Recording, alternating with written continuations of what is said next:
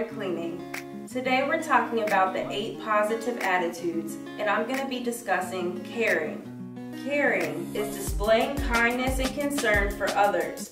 One of the biggest reasons being caring is so important is that it gives us the ability to help others and to understand when others are in need. Patience and compassion are traits of a caring person.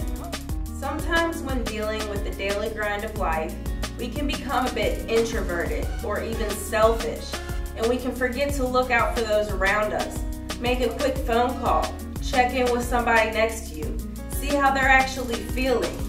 There are ways to be caring in the workplace, such as if you see somebody overworked and you have the time to help, do so. If you have a new colleague, reach out and help them. Practice your intentional listening skills, ask questions of others.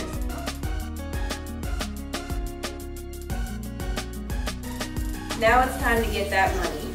Your homework today is to give 3 examples of when you struggled with being caring and how can you do it differently next time.